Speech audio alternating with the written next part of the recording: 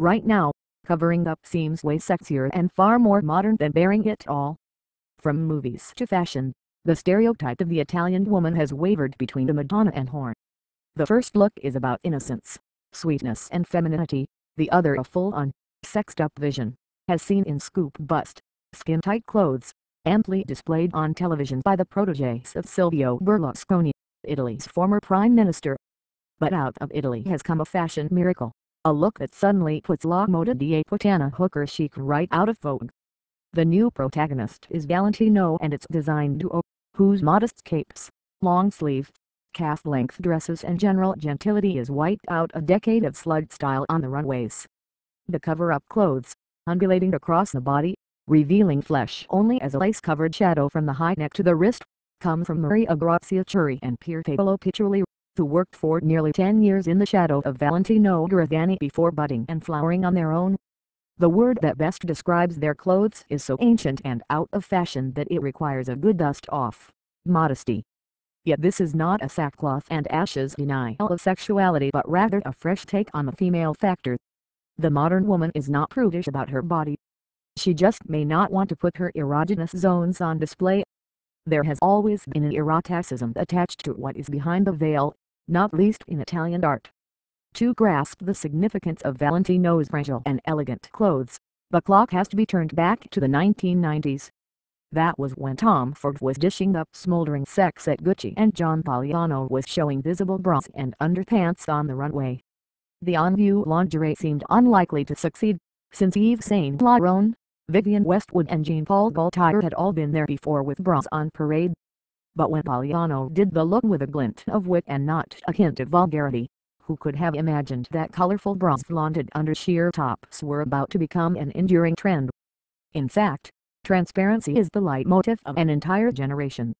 It has been charming, worn as light layers of fine fabrics, elegant, with the embrace of lace, and slutty, as a sexed-up outfit when flashing flesh has been the purpose. Revealing the body beautiful has become a fashion cliché. Even those yawn-inducing strapless dresses for the red carpet are designed for exposure, not to mention the side slits offering a show of leg, Angelina Jolie style. The return of purity in fashion does not have to be about covering up, although that may well be part of the equation. It is more about bringing a new sensibility to a wardrobe, graceful court shoes and medium-heeled boots taking over from club sandwich-style sole lace. Those platform shoes were, of course, popularized in the 16th century and worn by Venetian prostitutes to elevate themselves above the crowd. Sexuality has often been part of dressing the female and the male. Think of courtiers' doublets and skin-tight hose, or the strategically placed Scottish storan. But rarely has there been much reasoning behind the rules. Legend has it, for example, that prudish Victorians were so shocked by exposure that they would drape the bare wooden legs of their pianos. However, the rationale for covering up legs for centuries did not often extend to the bosom, daintily displayed, as in the Jane Austen era. This new modest style is often as much about fabric as cut. Celine's sleek, sloppy satin pants are the long, slim, pleated and silken columns from the Belgian designer Veronique Ranquinho. Most especially there is the innocent elegance of the Rhode. Mary-Kate and Ashley Elson, two are the Rhode designers, have caught the essence of the look by using fine fabrics from cashmere to silk, allowing the body to undulate beneath the gentle cover UPS. Texture and quality add to the deceptive simplicity of their beautifully made pieces. In every way, the Olsen twins, exposed to the trappings of Hollywood almost from birth, seem to understand the current feel for discretion. There is a sweet poetry in clothes that are womanly without being sexually provocative.